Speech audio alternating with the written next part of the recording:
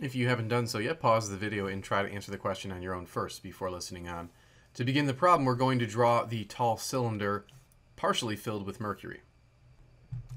So here is that cylinder, and in red we have colored in the mercury that fills it or partially fills it. And we were told that the surface of the mercury is 5 centimeters above the bottom of the cylinder. So we can mark on the diagram a height of 5 centimeters.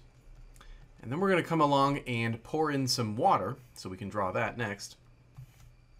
And so here is that water, and then we don't know the height of the water. That's one of the things that we're going to actually figure out in solving this problem. Now, the next step is to review the concept of gauge pressure, which is really what the question is referring to.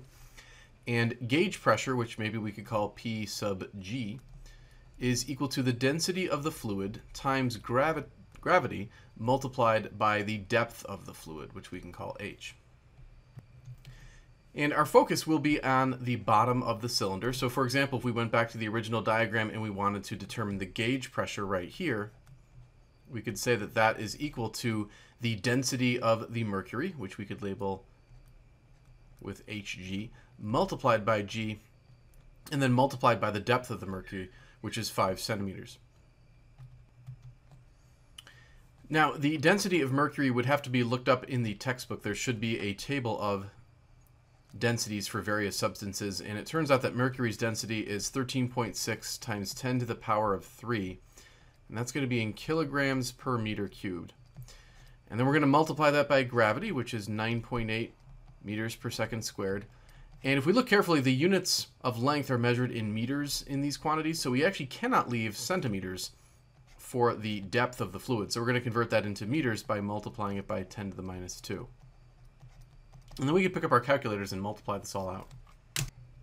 And when we do that, we get about 6,664 pascals for the pressure at the bottom of this container. Now, after pouring in the water, we are seeking to double that pressure. So actually, the pressure right here is going to be 2 times that value. And so when we multiply that pressure by 2, we get about 13,328 pascals. Now, what we want to notice here is that because there are two fluids, the water and the mercury, there are two sources of gauge pressure. So we're going to have the density of the mercury times G times the depth of the mercury, but then we're going to have to add that to the density of water times G times the depth of the water. And maybe we could just call that HW so we don't confuse it with the other height. And we're setting that equal to the total gauge pressure at the bottom of the container, which is that 13,328. Now, we already know from earlier in the problem that this value right here was 6,664. For the density of water, again, we could look that up in the table. That is 1.0 times 10 to the third kilograms per meter cubed times 9.8 again, and then the height of the water we don't know, but we're going to be able to find it after setting this up. So maybe what we can do next is subtract the 6,664 over to the right-hand side. We can multiply out the 1 times 10 to the third and the 9.8. And then we can divide both sides by 9.8 times 10 to the third. And then when we do that, we can see that the height of the water is going to be 0.68 meters, or 68 centimeters if you prefer.